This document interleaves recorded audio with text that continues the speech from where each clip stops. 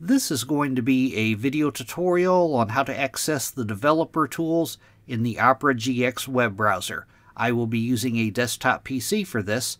Let me jump over to my browser here. I have the Opera GX web browser opened up now.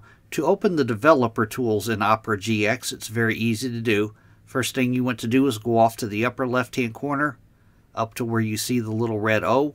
You want to click on that. Then you want to go down to where it says Developer.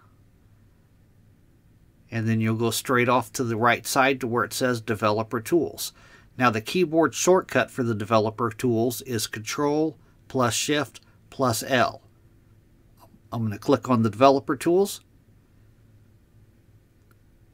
And a pane will open up on the right hand side. Now you could drag this line here to adjust the pane however big you want. You can also go up to the top up here to where you see this three-dot menu up here.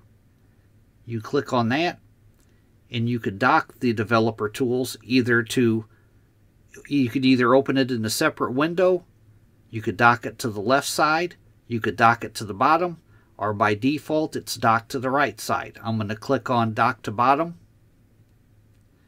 Now my developer tools is opened up at the bottom. I can adjust this to however I want.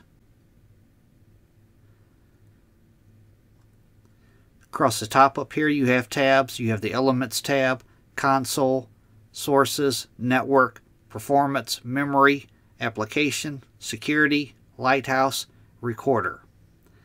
That is how to access the developer tools in the Opera GX web browser. Thanks for watching.